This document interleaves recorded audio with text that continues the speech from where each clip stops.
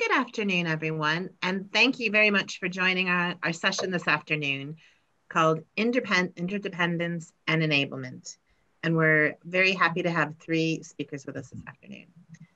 So first of all, just welcome you to the virtual 12th International Dementia Conference. We're having a two-day conference today and tomorrow with a lot of interesting sessions, and we hope that you can make it to many of them. I'm Kim Tully. I'm your Engaging Dementia host for the day. If you have any questions during the session, please feel free to chat me and I will respond to you when I can. We have three speakers today, as I mentioned. We have Robert Hagan, Ciaran Murray, and Emma Gannon, and I'll introduce them each in a second. While you're paying attention today, please note that we're recording the session so that you can look back later. We're also going to be putting these on our YouTube channel in the very near future, and we'll be communicating that. So now it is time to start. So I'm going to first start by introducing Robert Hagan, the Senior Lecturer in Social Work at the Manchester Metropolitan Community, and ask him to share his information with us. Okay. Thank you, Kim, for your welcome, and hello, everyone. It's nice to be with you today. So my name is Robert Hagan. I'm a senior lecturer at Manchester Metropolitan University in the north of England. You can probably tell from my accent, I'm not from Manchester. I'm closer to Dublin. I grew up in Belfast. So previously I've been a social worker. I've worked actually in social housing. I've also worked as a community educator as well. And my research has primarily been about older people's social lives. So I was particularly interested in engaging in this project, which was about people who had dementia, but actually running things for themselves, running groups for themselves. And I suppose the fundamental idea behind the presentation here this afternoon is thinking about the way that capacity and capability of those who have early stages dementia is often really misunderstood or misrecognized, if you like. And it's about the fact that these individuals can take control and have a voice regarding their situation. So in terms of the organization that we're looking at this afternoon, it's a charity that was founded in January 2015, and there are some paid staff and facilitators. But it's important to say that the organization was founded and is led by individuals who have been diagnosed with dementia. And you can hopefully tell from the four main aims that are stated here that the organization is very much into the idea of empowering those with dementia and also ensuring that they have a voice. So it's about, these aims are really about the individual speaking up for themselves, not having somebody else speak on their behalf. That's an important aspect of the charity's work. As one person on the charity's website actually puts it, just because you have a diagnosis of dementia, you just don't lie down. So just to show you some of the location of the groups, you mightn't be able to see on the right-hand side, I'm not sure, but there's a couple of dots in the Belfast area, one dot up near Derry and one down near Irvinstown in a Skillen direction. So the groups are located in various parts of Northern Ireland. And I should just say that these groups that are run by this organization, they're not called support groups. They're explicitly called empowerment groups. So they're right from the outset, there is an intention about what these groups are actually doing and what their aims are and their intentions, as I say. So groups have been built up slowly over a period of time. They're interested in advocating for change. They want to encourage group members' voice to be heard. It's probably fair to say it's not for everyone. Some people come for 1 week and then think, no, that's not for me. As one of the group members said, it's not a tea and biscuit group, okay? It's not people sitting around and just socializing, although there are some social activities that the group do. For example, there have been cinema trips. There has been dementia-friendly tennis. They've gone to watch ice hockey, so on and so forth. But what we're going to focus on today is the more purposeful aspect of the group, which is delivering education services to the public and also being involved in consultations with policymakers. I just want to show you a profile of the interviewees. You'll be able to see that quite a wide range of ages, the youngest participant being 48, the oldest being 80. In fact, 5 of the group are when at time of interview were under the age of 60. Should also say that some of the interviewees had recently been diagnosed with dementia, but many had been 3, 4, 5 years with dementia. And so you can see that maybe there's quite a few of these who would have been maybe you could call young onset dementia, if you like. So just to give you a sense of who the participants actually are. And thinking about actually how the participants actually joined the group. I've written an article already about the steps or the process from diagnosis to joining the group. And one of the things that is interesting to note, as you might see from the table here, is that only one of the group was referred on to the charity by their GP. The rest were actually either through people like dementia navigators, through friends, through family members. One individual actually looked on the internet and found the group that way. So you can see that actually the group's profile perhaps could be slightly better identified, and there may be a slight disjoint between health services and actually reaching this, accessing the group can be a little bit of an issue. As you can see from Yvonne's quote here, again, this reflects what we said on the previous slide about the idea that Yvonne was really wanting to do something purposeful, not wanting to sit and chat to others on itself. So just some of the ideas that came through from the interviews that I undertook with the individuals. One of the first things that was really important was the idea of reversing the stigma script.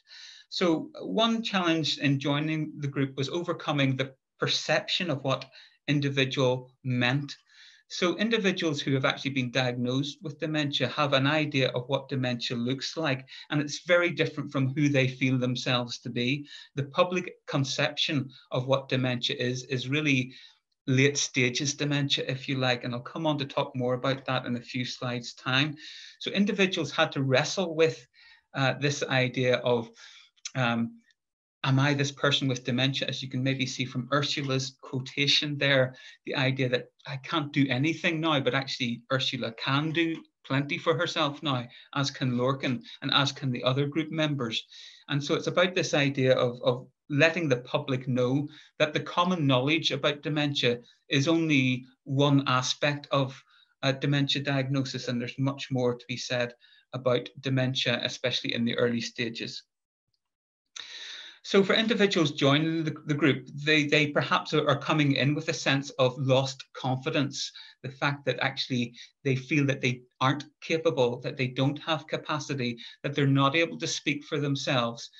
And there's a process that the individuals then have to go through over time whenever they're actually within the group setting, and they begin to watch other group members engage directly with public in community settings or with health and social care trusts and so on and so forth.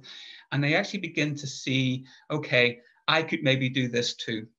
And individuals begin to speak as well as just attend.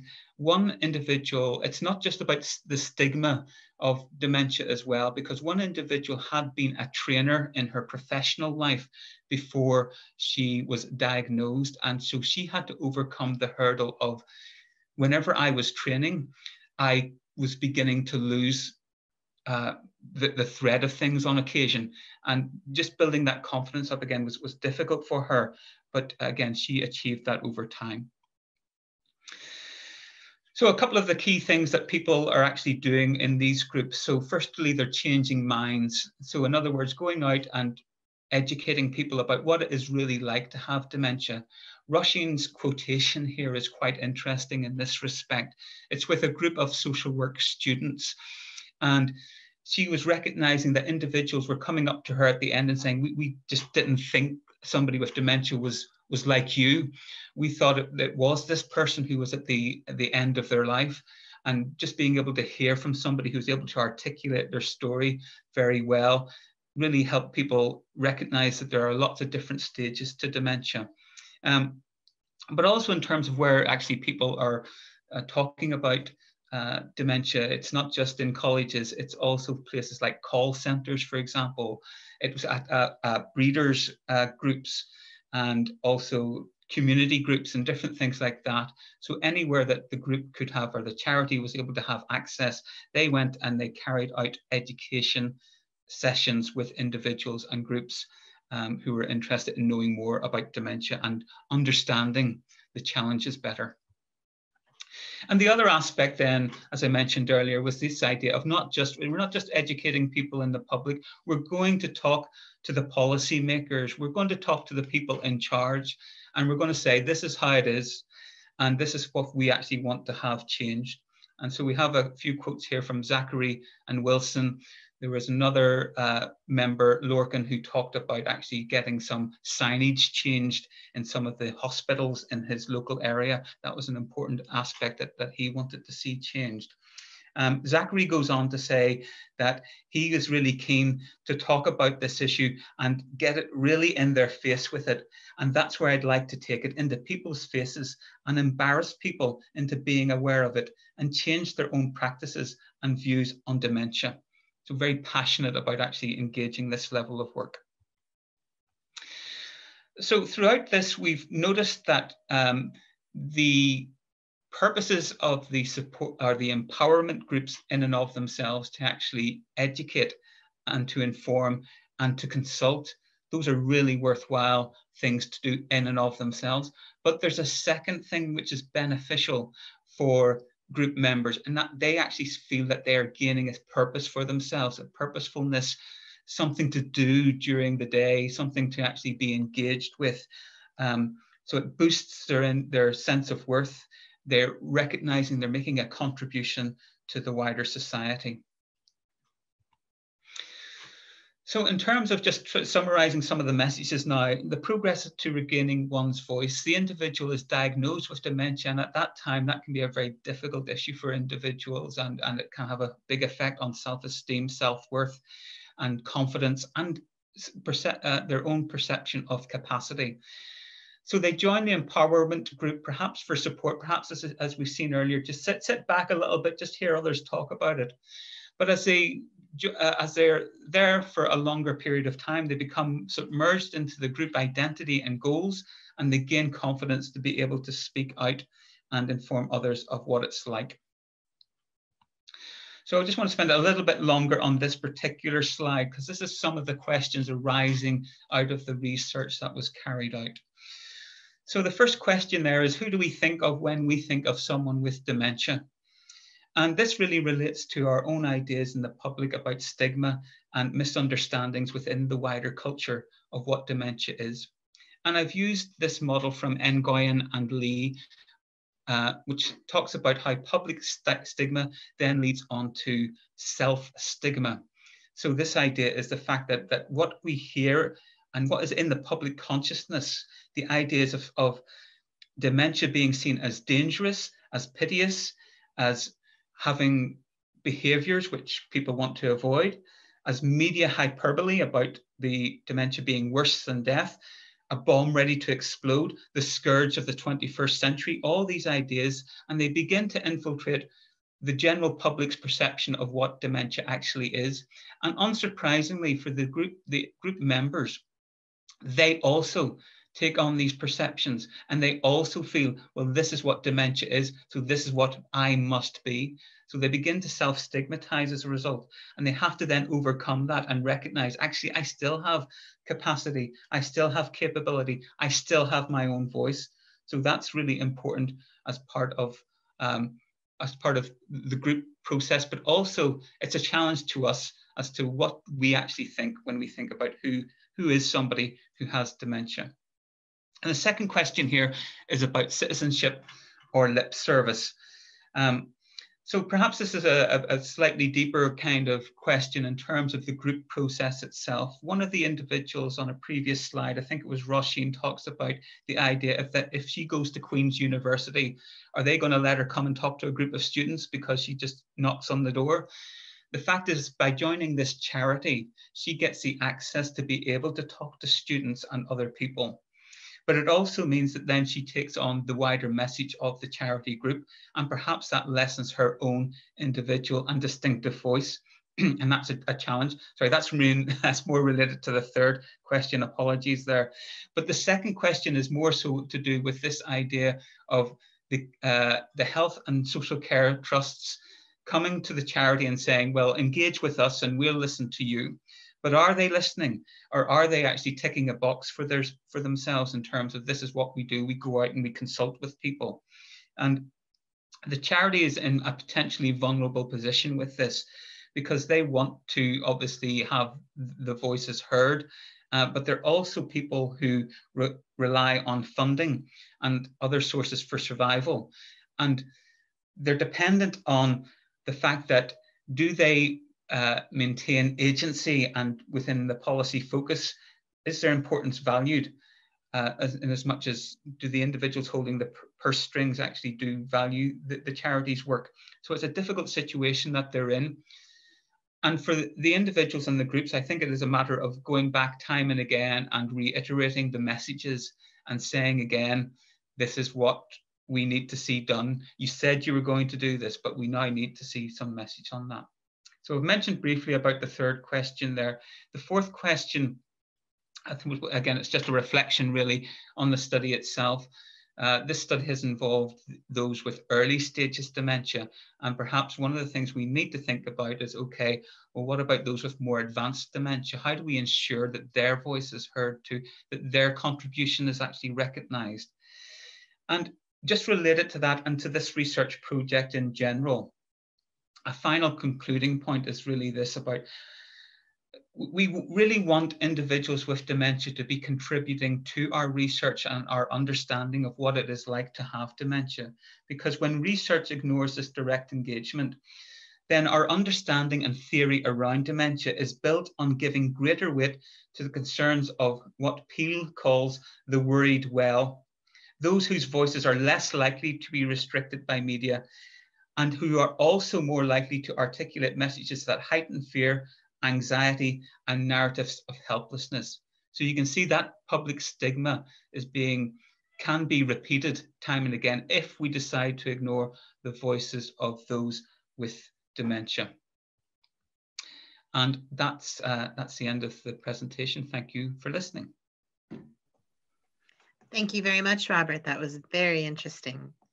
So next, I'm going to ask Ciaran to join us, and we'll see Robert again at the end for question and answers. So this is Ciaran Murray. He's the Activities Co-ordinator, an accredited psychotherapist with IACP and IAHIP, and he's going to give the next talk. Kim, thank you so much, and thank you to Engaging Dementia, to Grace and all the team there for asking me to give this presentation. My name is Ciaran Murray, and I'm an activity coordinator with Hollybrook Lodge residential units that's based in Inchicore, Dublin. We're managed and run by the St. James's Hospital.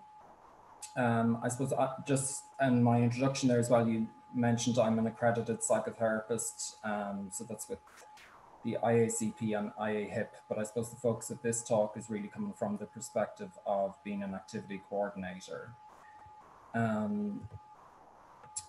So we're a 50-bed residential facility in Inchicore, which has a history of course, social and economic strife and disadvantage, but a rich history as well in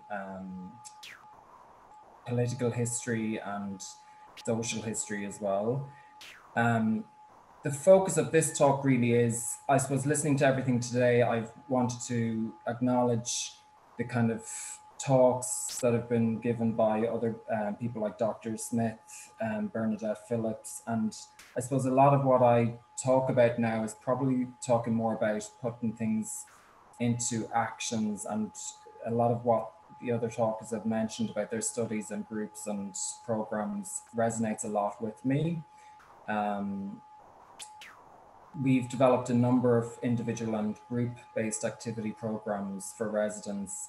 So, of course, the focus being for them to enjoy a good quality of life.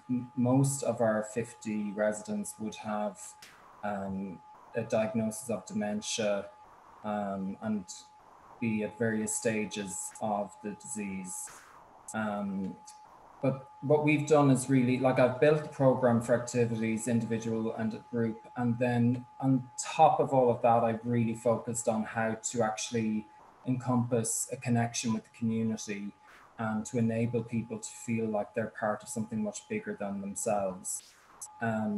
We're located, as you see on this slide, I hope you can see this clearly, with Richmond Barracks next door to us. If you look at the left-hand top corner, our nursing home is built on the grounds of the barracks. So you can see there it's been through the 1800s to early 1920s.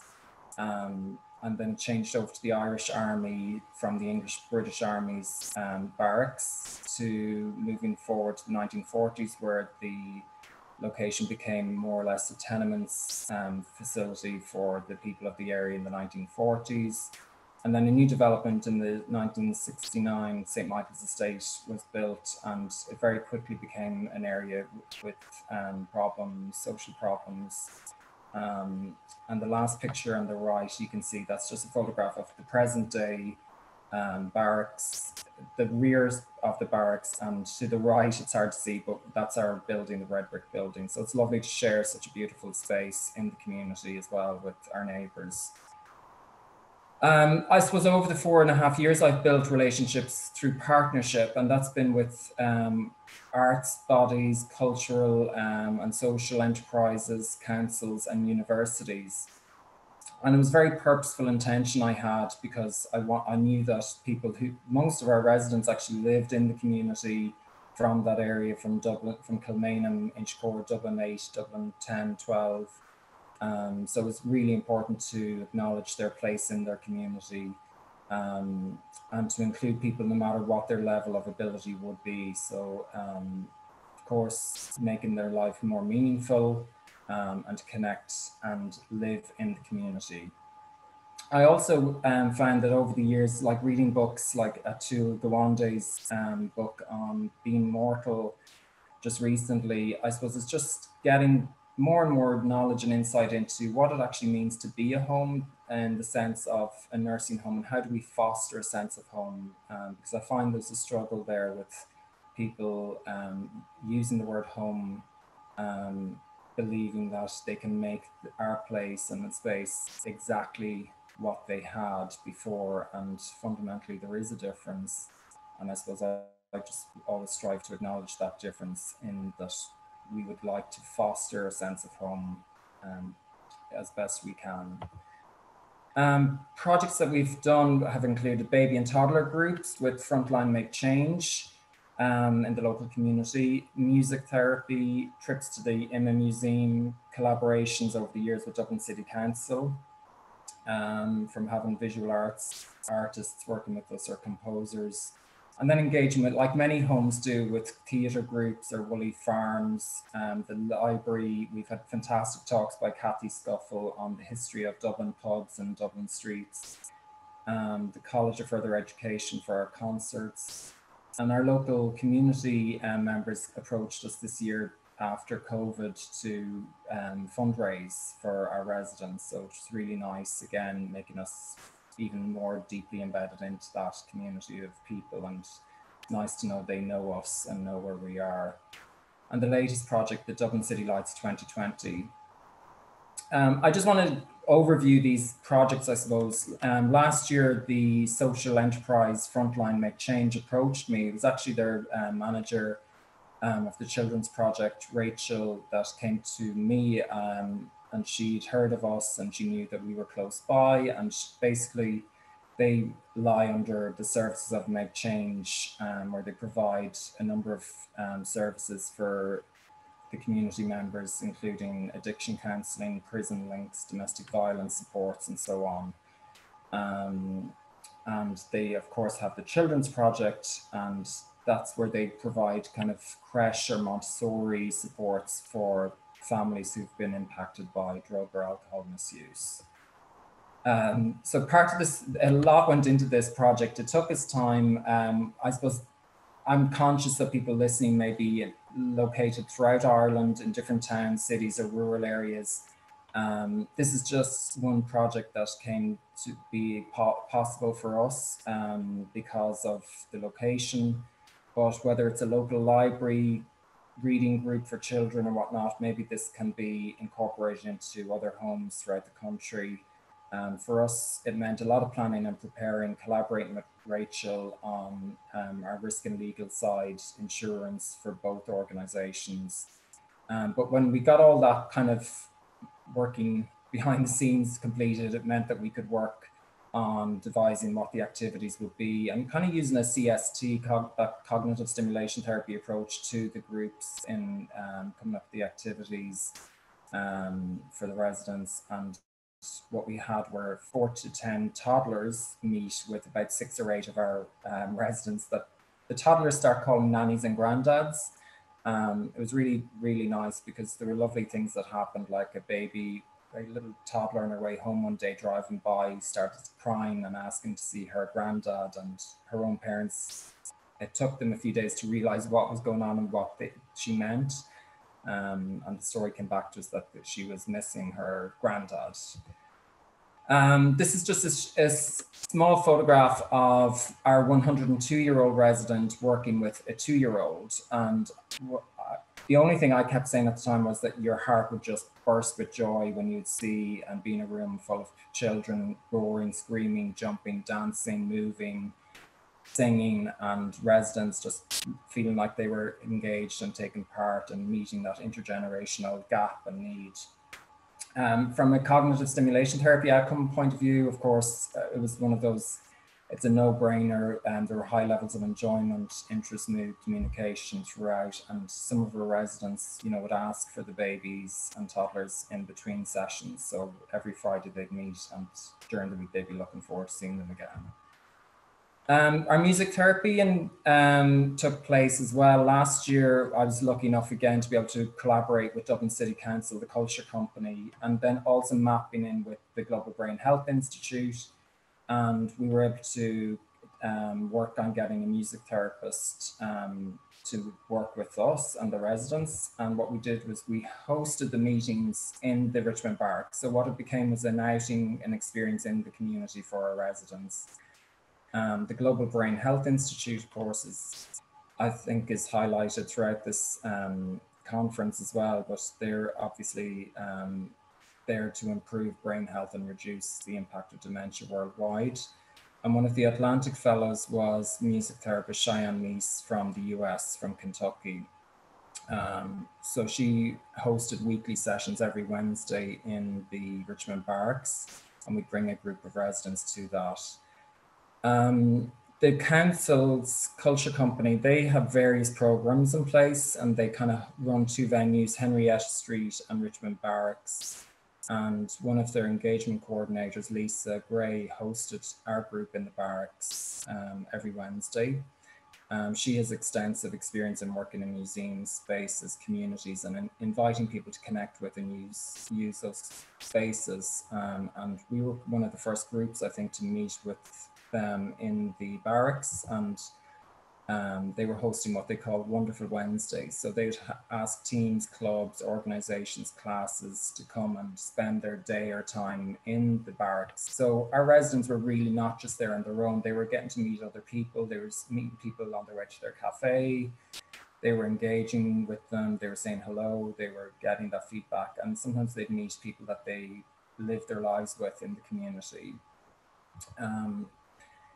So Ciaran would come to us every week, and of course then March hit and COVID-19 happened and continues to, of course, impact all of us. But it meant that these sessions, the baby and toddler group and music therapy, finished. So it was unfortunate. And as Yeats, I'm quoting here, all is changed utterly. This really had an impact on us. We had an outbreak in the nursing home, and really it was a kind of harrowing time for residents, for families, and for staff. But I suppose it gave some time, of course, as well later on during the recovery stage, to to actually have time for reflection. And despite everything, I was shocked. There's been actually a paradigm shift I've noticed in the centre. Rather than, I thought there would be total, there'd be no way to actually ever get back to what we had, but rather than being reactive, I suppose we've actually become very responsive. And I suppose I would encourage other places to have that approach to this shock that's hit us through the disease of COVID-19. So our units, oh, sorry, I'm skipping ahead. I'll move on.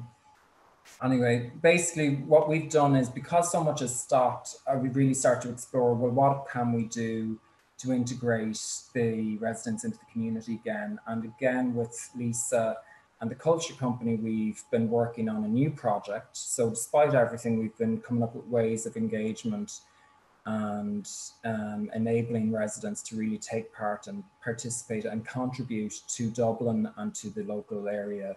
So what we've done is we've partnered with Lisa. We've also worked with artist and illustrator Alan Dunn.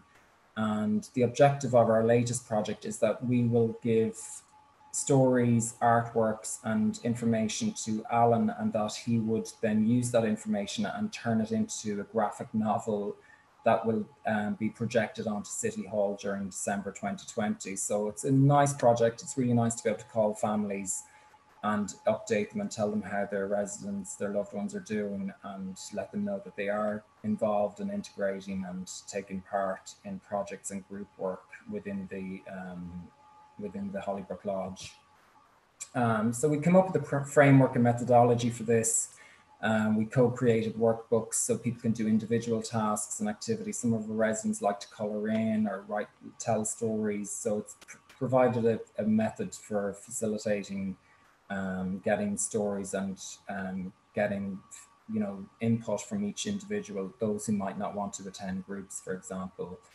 And it's just been a pure joy. And actually one of the things that keeps coming through in all these sessions has been, where I facilitate them, is just messages of hope and survival. We might ask residents, what would they like to tell the people of Dublin? And they mention things like how they got through scarlet fever years ago, and how they need to look after each other, and how that's always been the way for people living in Dublin through strife or through hard times. So it's been really nice to see the themes of hope and renewal come through. I suppose here I just want to make a comment about, why I suppose I've invested so much energy in these projects, and facilitating these has been, of course, to make hopefully a place a happier home for people. So the idea of happier older people make care homes better places for residents, relatives, and care staff.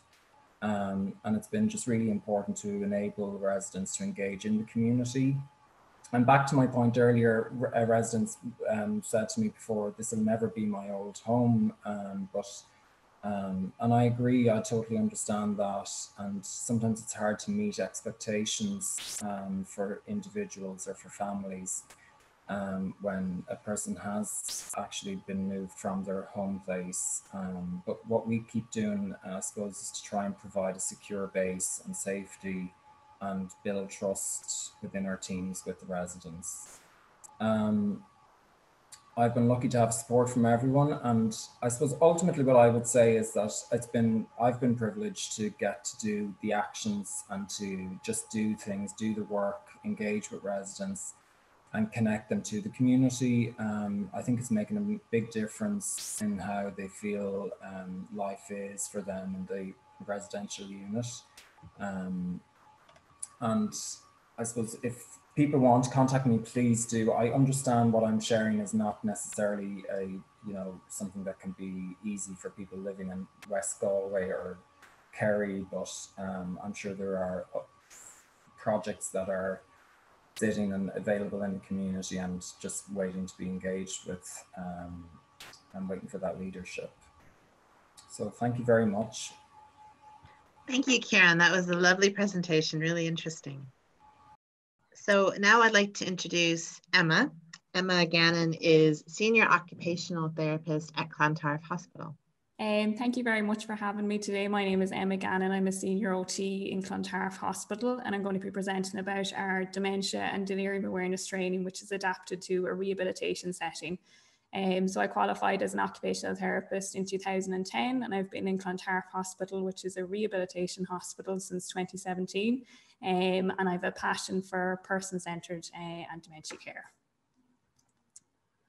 So just to go through a little bit of what the presentation will be about. So I'm just going to go through the background, the Irish context in terms of policy and population, and how Clontarf Hospital fits with that. And I'm going to talk about how, as a hospital, we decided to form an MDT Dementia Care Committee in 2017. And from that, our education subgroup was developed, where the training came from. So just to look a little bit in terms of the Irish context in terms of population. So I suppose these figures are well known, that every day in Ireland, 11 more people are diagnosed with dementia. Approximately 55,000 people living in Ireland with dementia at the moment, and that's estimated to double by 2036. 500,000 people in Ireland whose families have been affected by dementia, and 63% of people with dementia currently living in the community. So I suppose as a rehab hospital, it's imperative for us to have the knowledge and the training to complete rehabilitation with all patients, but with patients living with dementia as well, and to be aware of all community supports for patients to maintain at home. So just to look at the National Dementia Strategy, which was completed in 2014, and the below priority action areas 1 to 6. So I suppose our MDT Dementia Care Committee really fits with the first 3 priority action areas in terms of timely diagnosis, support for carers and patients, and raising awareness and understanding. So I suppose education is essential for all persons living with dementia and their carers in order to empower them to live as best a quality of life. And it's really important that they're seen by staff who are appropriately trained as well. So it's really important for us to look at that. So in terms of Clontarf Hospital, so we're a rehabilitation hospital. We're a 160-bed rehabilitation site. We've had an evolving patient profile change from 2014. Previously, we would have only taken patients post-orthopedic surgery, but then in 2014, we started taking 2 streams of rehab from Beaumont and the Mater Hospital, which was older adult rehab. And I suppose there was felt to be, because there was felt to be a subjective gap in knowledge regarding people's ability with dementia to engage in rehab. And there was also, I suppose, as part of our criteria for admission to Clontarf Hospital, the criteria was that people didn't have any cognitive difficulties to allow them to be admitted. And subjectively, we knew there was many patients here that did have cognitive difficulties, and we also knew that they absolutely could engage in rehab and benefit from rehab at all stages of dementia. So because I suppose there wasn't the objective data on how many patients we did have with cognitive difficulties, the OT department did a snapshot audit over 3 years where we did cognitive assessments on every patient in the hospital to check how many patients were having cognitive difficulties. And every year it's kind of been a high enough level that's come back, at least 64% of patients coming back with difficulties on a formal cognitive assessment. So we needed to look, I suppose, at patient-centred care and improving patient care and our patient journey experience for all our patients. So just to look at our most recent cognitive audit. So this was a cognitive audit we completed in February 2020, so kind of pre-COVID. So this is an audit we did where we completed cognitive assessments on all patients in the hospital, again, just to check where the level was in terms of cognitive difficulties.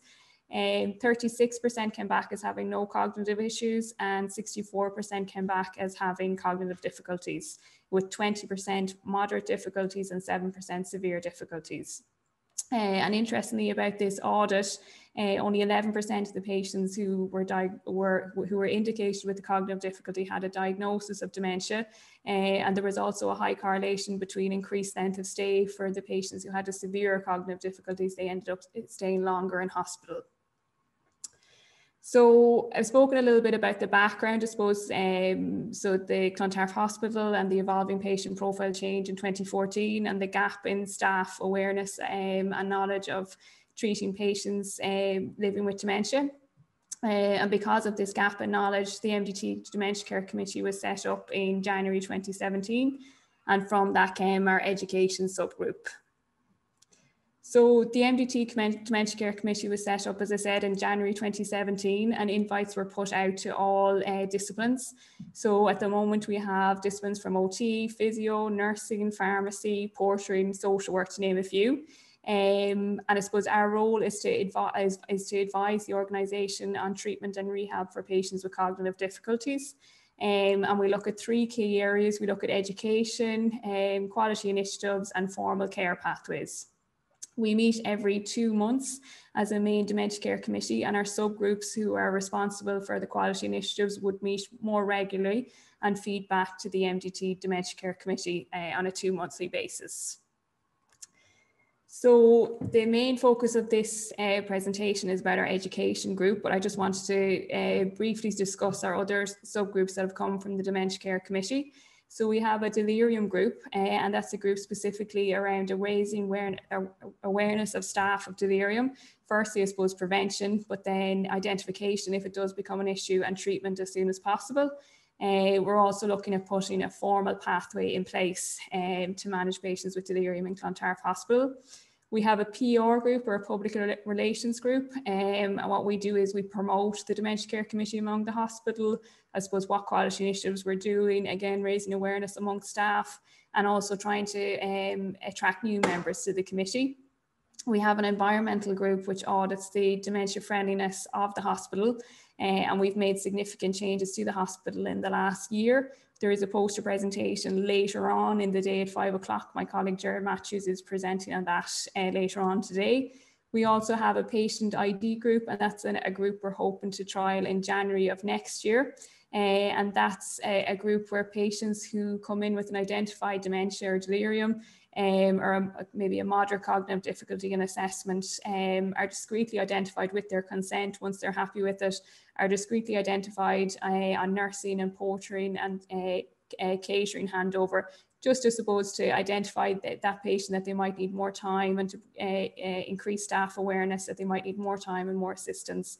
And also for us as an MDT to prioritise those patients to try and ensure that their rehab and discharge is optimum and as quick as possible. So the dementia and delirium awareness training, so that's I suppose the focus of this presentation. So DDAT we call it for short.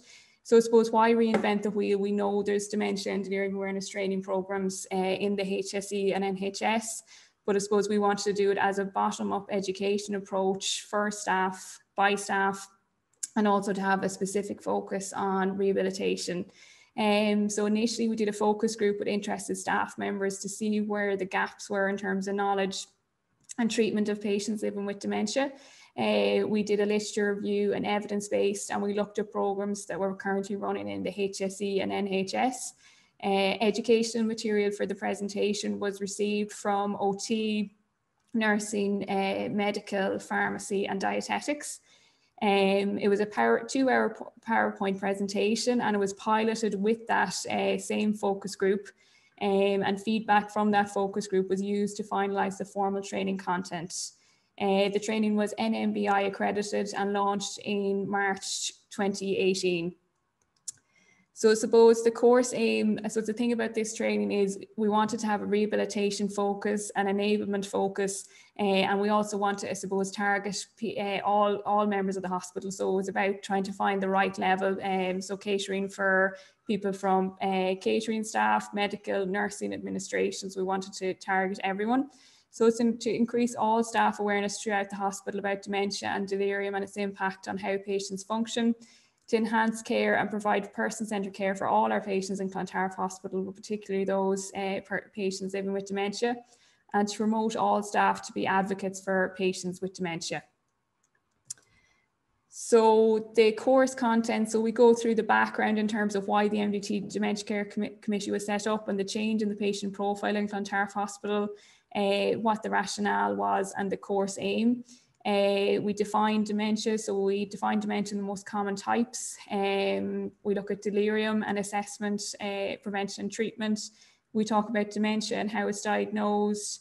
We have a big emphasis on person-centred care, so seeing the person, seeing the person, not the dementia, or seeing the person, not the condition they come in with.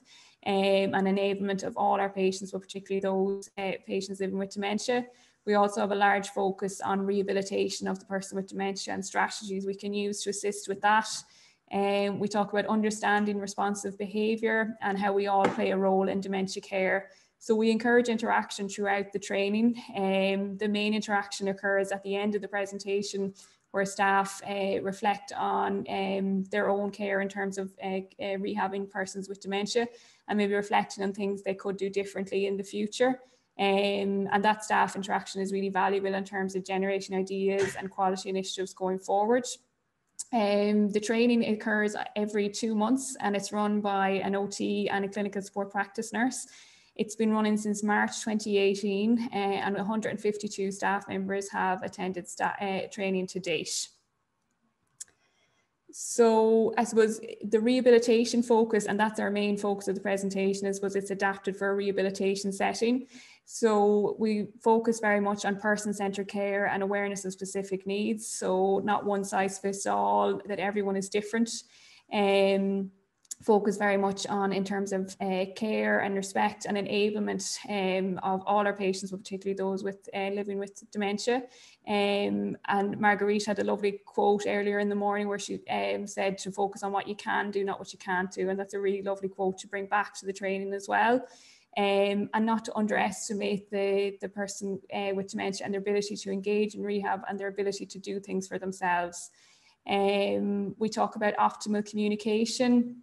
So to be aware of the environment, if it's very noisy, to maybe use a quieter room, to be aware of lighting, to be aware of the tone you're using and the language you're using, to be aware of to give the person the best chance of being able to engage, to ensure they have their sensory aids, maybe their hearing aids and their glasses.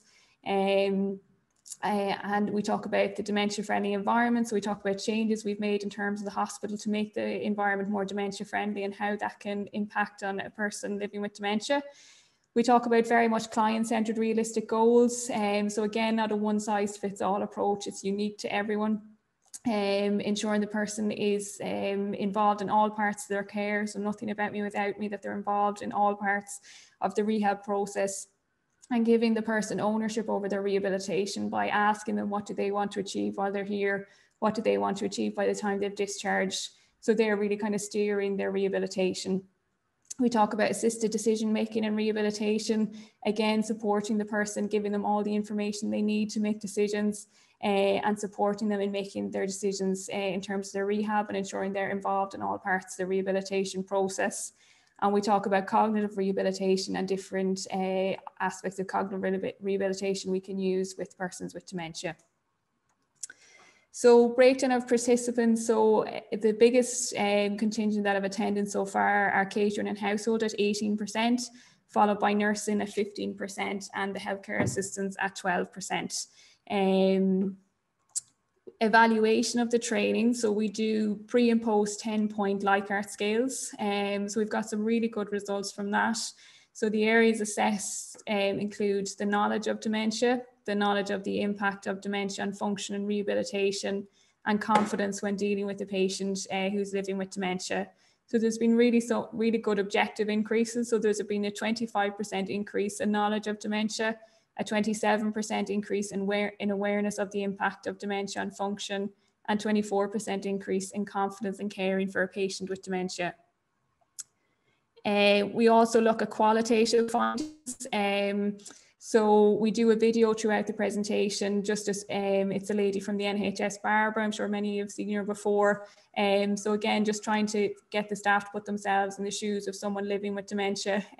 So someone commented how the video element was so thought-provoking and has influenced my practice going forward. Other people talked about the interaction. So we generate really good ideas in terms of staff interaction about what we can do to improve the quality of care we're providing, how we can be more person-centered. So one of our chefs came up with patient meal times together. So generally patients sit on their own for their meal times, and he thought potentially we could sit together for Sundays, bank holidays and Christmases. Another staff member commented on how we need reminding how difficult it is for patients in a strange environment. And I suppose we need reminding of that now more than ever, especially with visitor restrictions, which are very difficult for patients with cognitive difficulties, and how difficult it is being in a strange environment. Staff talked about how it was informative, engaging, and they enjoyed the session, and it allowed for class interaction, which is really, really important for the session. COVID has definitely had an impact in that we cancelled the training for a number of months. We are now back doing the training, but with smaller numbers to allow for social distancing. We had talked about virtual versus face-to-face staff training, where maybe we videoed the presentation and asked staff to review the video, but we felt the conversations generated and the ideas generated through the training are much better generated face-to-face, so we're continuing with the face-to-face and social distancing. The visitor restrictions are having a significant impact on all our patients, and particularly on those patients living with dementia. And we're trying strategies to make that a little bit easier for people at the minute. We also know that the environment has had a huge impact in terms of our dementia-friendly environment. Things like patients are only allowed to interact with people in their own bay. They're not allowed to interact with people outside their bay, and they're not having any group rehab anymore. It's all individual. So all that is having a significant impact on their experience, on their hospital experience. And the external COVID restrictions as well are significant in terms of anyone who was potentially shielding or cocooning earlier in the year, maybe not having as much social interaction as they would normally have, and that has a huge impact on someone's cognition and physical functioning. So considerations going forward, definitely to look at the impact of COVID and incorporate that into our training, and maybe to look at ways we can try and alleviate some of those impacts for our patients coming through. We had hoped to have a patient representative on our dementia care committee this year, and that unfortunately fell through because of COVID, but that's something definitely we're hoping to look at getting going next year. Potentially roll out of the training externally to other rehabilitation sites, and continuous evaluation of the training as things change. Thank you very much for listening. That's my email address. If anyone has any questions now would be great as well. Thank you very much. Thank you very much, Emma. Have Ciaran and Robert join us again. So we actually had one question come in during your talk, Emma. Mm-hmm. Has the policy on admitting patients with dementia changed as a result of this program? Yeah, and I think we always did admit patients with dementia and cognitive impairment. Maybe we just didn't realise that, but we're much more open now to admitting all patients, but those living with cognitive impairment as well. And staff are much more aware of how they can engage in rehab and how they can benefit from rehab. Very good.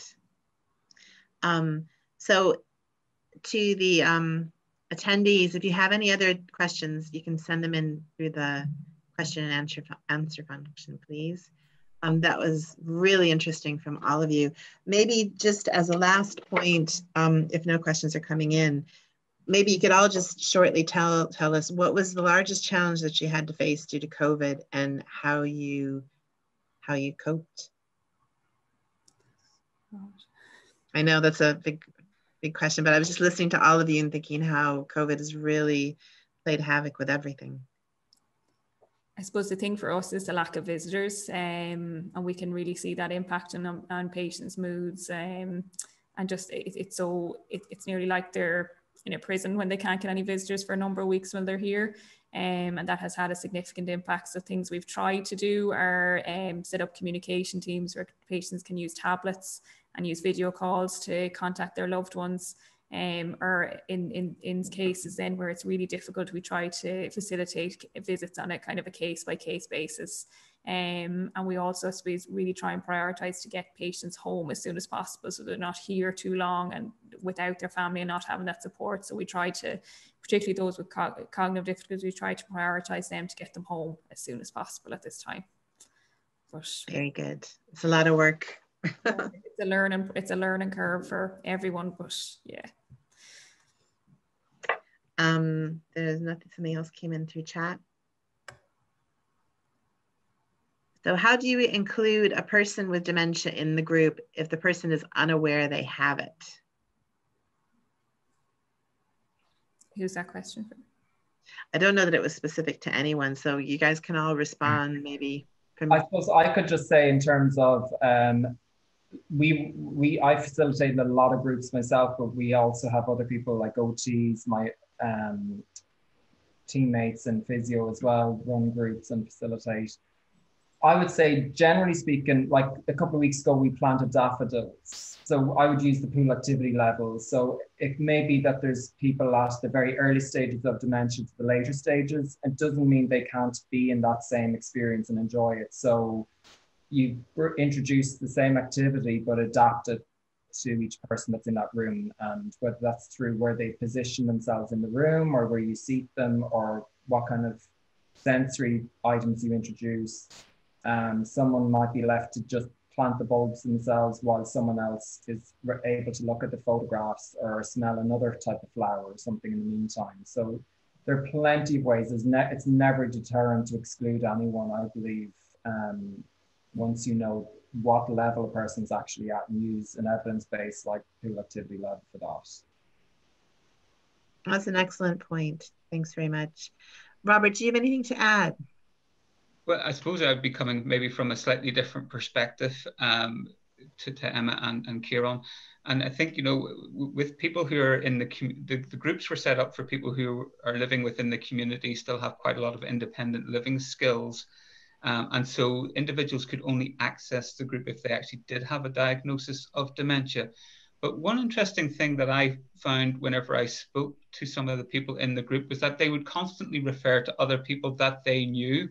And they would say, well, this person clearly has, you know, this my friend or this person I know, they clearly have dementia, but they haven't been through the process yet. You know, they haven't gone to get diagnosed and things like that there. And that's quite interesting that they can actually see in other people that there are difficulties. And perhaps, I mean, there is quite a lot written on the process of diagnosis and how it can be quite lengthy. And so individuals are waiting a long period of time to actually get that diagnosis. And I think, I suppose for maybe for family members and for carers as well, it can be very frustrating to actually have to wait that length of time. But certainly, as I say, you know, for people within the group, they were conscious that, yes, we could be providing more support to other individuals, but they just haven't got the diagnosis yet, you know. Very good. So there was some clarification around the question about including a person with dementia who's not aware of it. And they were actually talking, Emma, to your last slide about the decision-making group. That makes sense to you. Sorry, we're going the last. What did I say on the last slide? I'm just pulling it up too.